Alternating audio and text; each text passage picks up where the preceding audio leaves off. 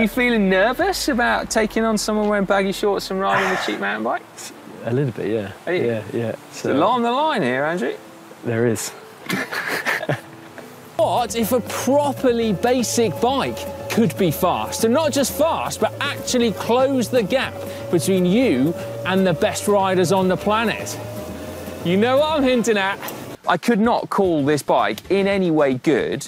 It is cheap, it is cheerful, and it does exactly what it says it's going to do. When I rode it, I couldn't not like it. Some of you, I think, thought this was the work of Satan. Are you not curious to know whether or not a cheap e-bike has got what it takes to beat a super bike and a super climber up a horrible climb?